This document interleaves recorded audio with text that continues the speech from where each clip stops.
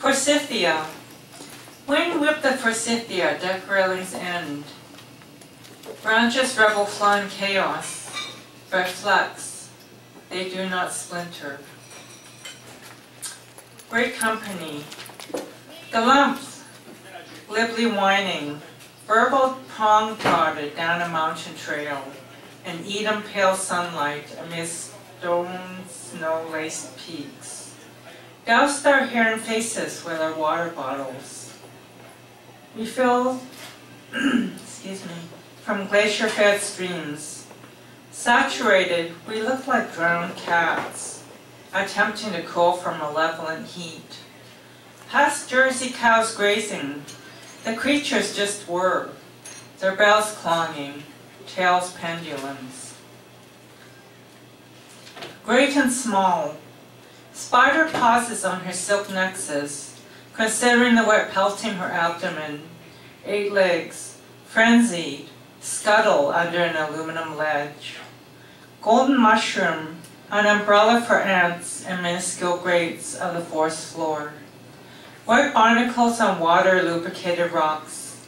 Whether or not the tide should bring them plankton, they wound and cling. Clenched sky, the limp sun, blocked by mustard clouds. Tree limbs, a web, masquerading the peak of the totem pole.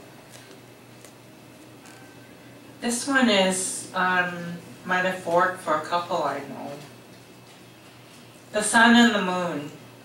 The sun dabbed a yellow torrent. Moonwife mirrored his glimmer.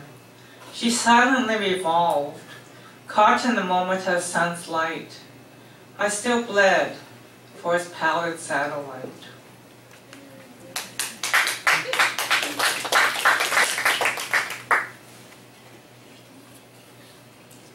And then the remainder of these poems are from Cycling of the Dragon.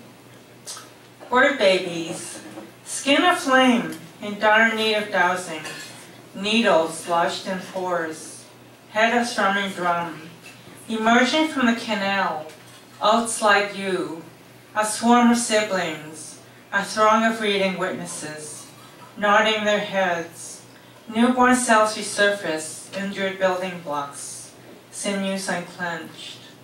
That's a little something about the writing process. Not all the time, but sometimes. And this is the thematic poem of the book, Virtue of Smallness. Shattered clamshell fragments pave the crescent shore. Loose mosaic tiles, barnacle cone houses, and soft-skinned bladderwrack bulbs. Pinky wide to the big toes of hard-headed clams.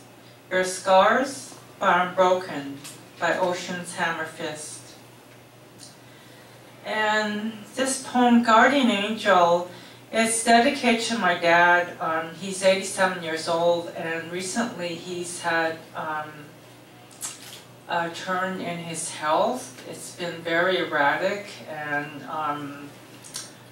I've been thinking about him a lot because he may not live much longer. And for me, growing up, he was always my guardian angel.